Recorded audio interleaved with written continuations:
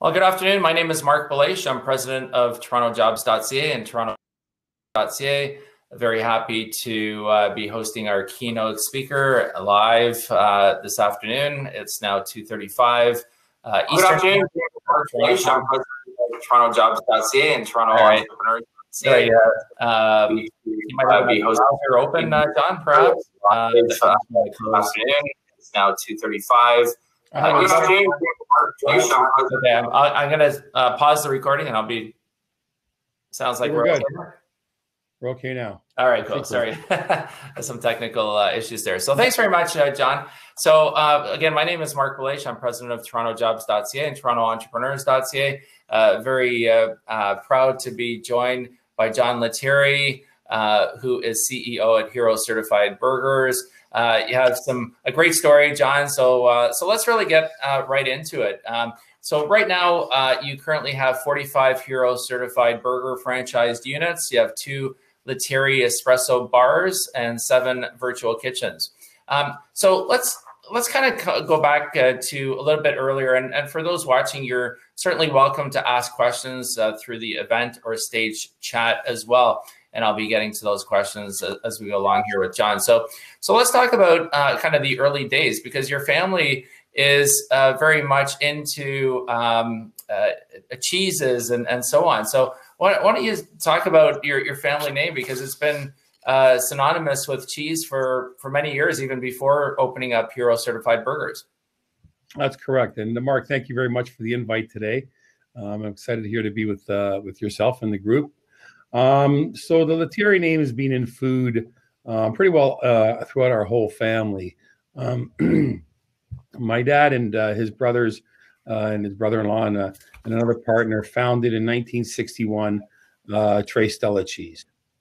And from there into the upbringing, it was all about educating, innovating and educating and creating new products that was to the market. So you figure in 1961, there was maybe 4 or 5 pizzerias in Toronto. People did not know what mozzarella is. At one point, way back in the early days, is they were making cheese and disposing of the cheese just to have the way to make ricotta, because back in those days, there were Italian immigrants that have actually have predominantly a Sicilian or Southern Italian descent that used the ricotta for pastries. And it was really an issue on selling cheese. People did not know what mozzarella was. They did not know what lasagna was. And my I'm very fortunate to have my father and his siblings kind of create that industry with a lot of the other early immigrants that actually manufacture cheese, which at the end of the day in the dairy business, they become your peers more than your competitors. And long live that. I went to school in Switzerland. I got a dairy certificate at a Polytech that specialized in dairy technology. I moved to a small town when I got back called Listowel, near Listowel, Ontario. If anybody knows, Listowel was famous for selling the most cars per capita in all of Canada. And we had a small cheese factory out near, right near Listowel called Atwood. And I developed a Swiss cheese and a feta cheese plant and worked in the family business. And subsequent to that, my dad retired and I got into the food service and hospitality. And that's where my independent journey begins. And your dad, apparently the story goes is that he really wanted high quality cheeses, and he never went for lower quality, always top quality. Well, he believed that when you own that quality customer, he's yours forever. And when you go after a price customer, it's not necessarily that easy to maintain the company itself. But outside of manufacturing, they were very strong in the importing world. They were the first to import, Gorgonzola cheese into Canada. Gorgonzola, he would bring in maybe 5 pieces a year that would sell once a year for the holiday season. He was the one that really developed the San Pellegrino water and beverage line here in Canada. So they were always into understanding where the market was going, and fulfilled that. It's called maybe a little bit premature at the beginning, to really develop a market. And now it's blue cheese and gorgonzola and stracchino and provolone and all those cheeses really become a household name, 50, 60 years later. Yeah. So you were in the cheese business, and then you got into the retail business with Lettieri Espresso Bar Cafe, right? So what happened there was when my dad sold his business, I opened a small tipo auto grill, sandwich, juice, small entrees, and 600 square feet in Hazelton Lanes. And at that point there, I went to the Coffee Fest in Seattle, and I saw this wonderful company that had maybe 200 stores called Starbucks. And it was really unbelievable on how people were standing in line in Seattle speaking Italian. So grande, macchiato, corretto, lungo. It was really an impression. And I came back here, added an espresso machine, and we got into the espresso bar. Excellent. So your first, yeah. Go ahead. Go on.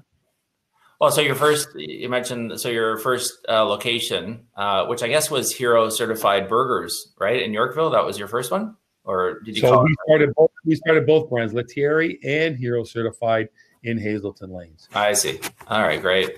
And then, so obviously, rapidly, it's become well known in the Toronto area, and there's certain messages that you want to send. That you talk about accountability.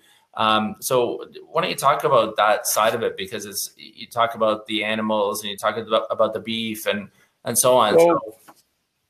So what happened was, and we family's done extensive traveling throughout Europe, and it was always this natural and local, and the beef came from this place, and the pork came from this place, and there was always a origin of our meal. Every time we were outside of the big cities, we always kind of knew where our food came from, and this always resonated as actually, just really it left an impression on me, not necessarily because of the fact that that everybody was talking about where their food was coming from. If you go into the UK, all the meats all hormone-free, antibiotic-free. So I brought this to Canada 17, 18 years ago. It'll be our 18th anniversary, 93, 17th anniversary, November 8th. And I was looking for an all-natural product. So the hamburger is such a great sandwich, and we were buying offshore, home-run-free, and antibiotic-free. And then we sponsored the Canadian Angus show at the Royal, and we met with the president of the Canadian Angus Association, and I said, "Where's the rancher here in Canada?" Now we're talking 17 years ago. The beef was, a really low commodity as far as price was concerned. The farmers were hard to get their yield and their animals up to a certain price. And he introduced me to a rancher out in Grand Prairie who had really concerns for animal welfare. Our average rancher is 65 years old. How you ranch on the land really allows you to know where the growth of that farm or that ranch is going to be. So it's important to keep the welfare of the animal and the land and the integrity of the rancher. So not being able to get top dollar, this rancher, for his beef, and he was selling, from hip to shoulder, the primary cuts into the Middle East and into the 5-star hotels in Switzerland, which was demanding a halal product. So that's how we got into the halal world, that he was not able to get his ground beef price up. So we were kind of really the first in the industry, as far as a retailer, to tell the rancher, "Listen, we'll pay you a premium for your trim and your hamburger meat, and we'll buy it, and we're going to create our chain around it."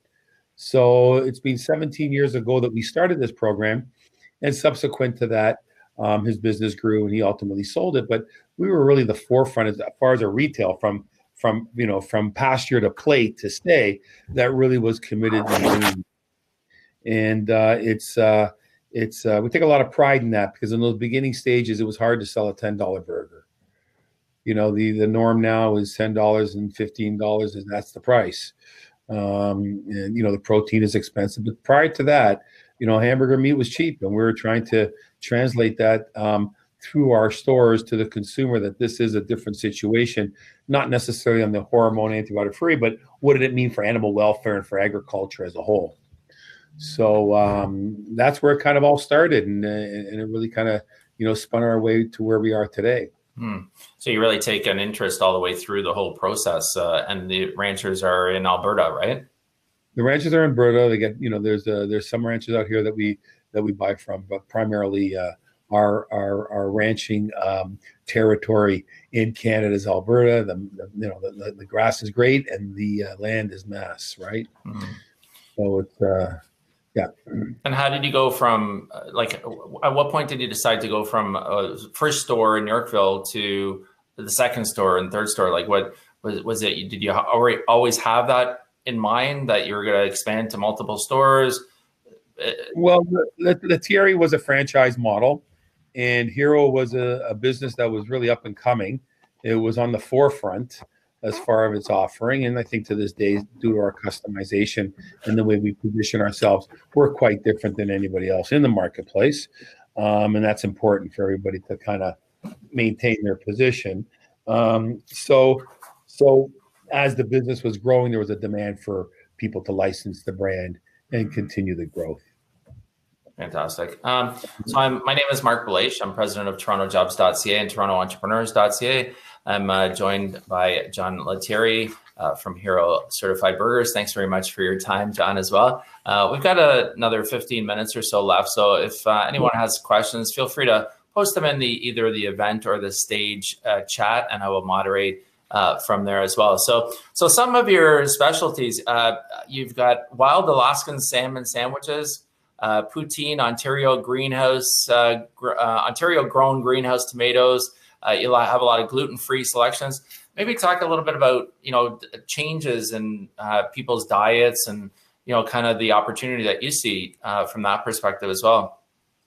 Well, I think that they're outside of the traceability and the origin of the product.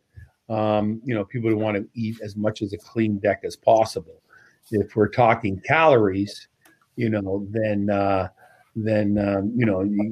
would recommend you stay away from a burger and a fry, right? But as far as the origin and where the food is coming from, that we can accommodate for the gluten-free market, we can accommodate to the halal market, to the fried chicken market, and even to the plant-based. Now we partner with Light Life on our plant-based product, and that's a growing space for us. Definitely a habit. It's habitual. It's a great product. I think the engineering, towards that plant-based food has gotten so sophisticated that the quality is a lot better than it was, years ago. So it does shift. We kind of want to get into we don't want to kind of get into the nitty-gritty of the changing of habits, but definitely gluten-free, definitely plant-based, definitely vegan. So we've taken the egg wash out of our bun, which, we all know that egg wash gives fantastic taste profile to a bun. But, with that there, and with that said, we tend to want to, veer ourselves into where people are, the habits are going rather than, just the niche. So you obviously care about the quality. I mean, that seems like it's been in your family for a long time and you've carried that through. But you've also, Hero Certified Burgers was also the first Canadian restaurant to use a new type of packaging produced by post-industrial. Yeah, there's a plate pack made with 100% recyclable product. It's a product that was designed by a Frenchman in France, and now it's made in America. But it's made from complete biodegradable product, and it keeps the product warm, and it's quite unique. It's a little bit of a pricey. Sometimes there's some complaints about it because it doesn't open up like a sheet, and you can't put your fries and everything on there. But as far as now, especially now with driving and takeout, it really captures all the drip, and you're safe to have a great sandwich without it dripping all over you. Excellent. So let's talk about excellence and your commitment as well, because you now have a number of franchisees, staff. Talk a little bit about your commitment, how you have an open book concept, you're sharing information as well through the channels? Well, especially in these times, it's their weekly calls with our franchisees. They're up to date on a weekly basis on what's going on. So there's a pulse on there. Now that everybody's learning that this type of a medium platform to talk to people is the norm, the franchisees have gravitated. With our virtual kitchen, as you can see in the back, it's part of a program that we started pre-COVID, and it was really to be launched as a virtual in all sense of the word, and it's really kind of picked up for us now, Mark. And basically, this is a sustainable program for existing restaurants to add extra sales by making our product in their restaurant. So whenever there's an order in the area where the aggregates are, they become our distributor on the street. So retail stores have now become almost like distribution hubs, actually more than actually retail stores, due to what's going on. So a lot of online delivery, a lot of online pickup, and we need to keep in touch with our operators on a weekly basis. We have an excellent operations manager here that speaks with them on a weekly basis on a variety of issues. So there's a continuum of conversation with them at all times. So maybe you can just talk a little bit about the difference between that virtual kitchen, the difference or how they interrelate between the stores, the virtual kitchen, and the espresso bars. So the virtual kitchen is so our bricks and mortars, or our real three ways of income are our bricks and mortars, our virtual kitchen, and last week we launched LettierieGrocery.com, which is a grocery online grocery delivery that we deliver from our warehouse, product in our warehouse, and we deliver out. We partner with some great fruit and vegetable people to offer the quality. So the brick and mortar is a conventional retail store that operates like a franchise model. It's bricks and mortars. It's either walk-in, sit-down, average square footage, 1,200 square feet, 3.5 operators an hour for the whole day. And then our virtual kitchen and it would not be disturbed, or it would not cross-pollinate with an existing hero location. But we have quite a few in Ottawa. We just opened up Cornwall. We opened up downtown on Bloor, where we don't have stores. These restaurants are able to benefit from the delivery and the walk-in pickup by making our food for that area. So it's all about sustainability for the existing restaurant, and everything is all digital. Uploading digitally, training is digital because they know how to cook. They're already restaurant operators. We don't have to tell them to cook food. We just want them to show them how to cook our food. I see. Terrific. So in the past, you've had a relationship being the official hamburger of the Leafs and the Raptors and the Marlies. Maybe talk about that and how, for people who are watching, like just conceptually about partnerships and, how that kind of thing comes around and what it's meant to you and your business. Well, I'll tell you, it was an amazing experience being partners with Maple Leaf Sports and Entertainment. Class act operation, a lot of able people. They run a big business there in the normal days, and there are stats that show really, if you have the dollars to do it, to be partners with a professional sports team brings a lot of merits to the brand. It really kind of put us on the map on the everyday Leaf fan and Raptor fan or sports fan that was either going to the center or watching on TV. What they offer as far as that package that you can use to promote your business is really phenomenal. It's really phenomenal. So I'm a strong believer in that. It was a probably not a great time of the history of MLSD to be partners, where the teams were not really performing the way they were. Our term was a 5-year term, and there's just a lot of merits to it. If anybody really has the opportunity, we were very fortunate to be selected as far as their burger partner. But working with them, it was really from top to bottom, it was really a class act, and it had a lot of benefit for our business. Excellent. And you've also given a lot back to the community as well. You've given food to shelters, also Bikers Against Distress, BAD, and sick kids, Humber River Hospital. It's fantastic. I mean, maybe talk a little bit about those initiatives as well and what that's meant to your business.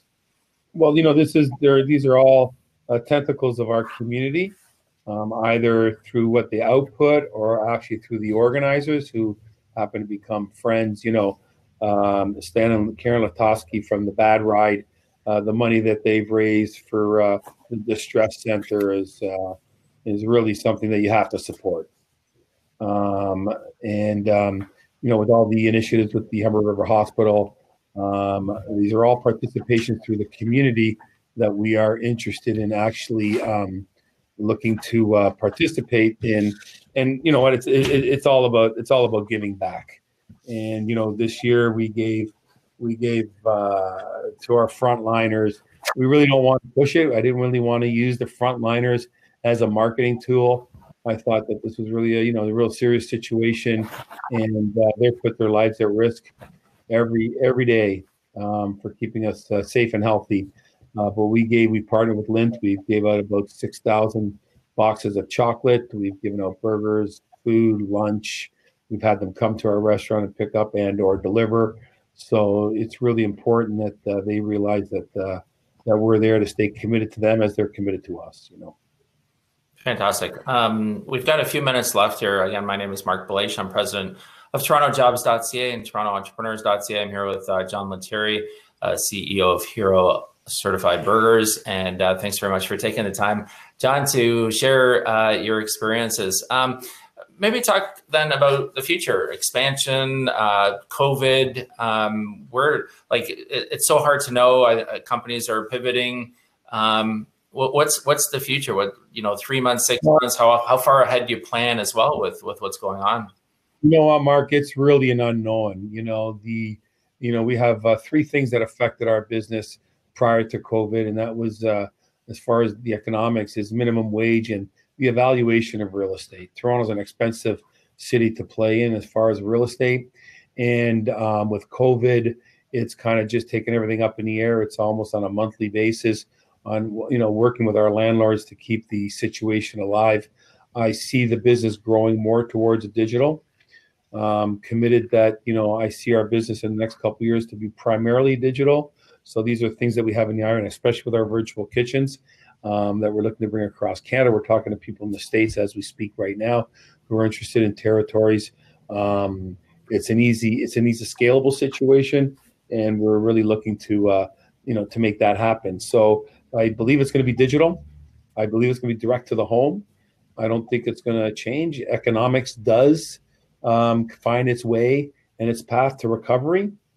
How that is, in my world, I believe it's either digital, delivering to home, and continue with quality products. And hopefully developing this, not hopefully, but we are developing this virtual kitchen for the existing restaurants to participate to help their sales. And especially in these times, we invite all restaurants to give it a look on what we're offering, because it's helping out there.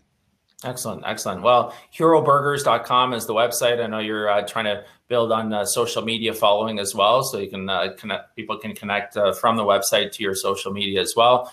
I'm in Mississauga. There's a great location that I visit at Credit View and Britannia. So great food and awesome opportunity for having a great bite.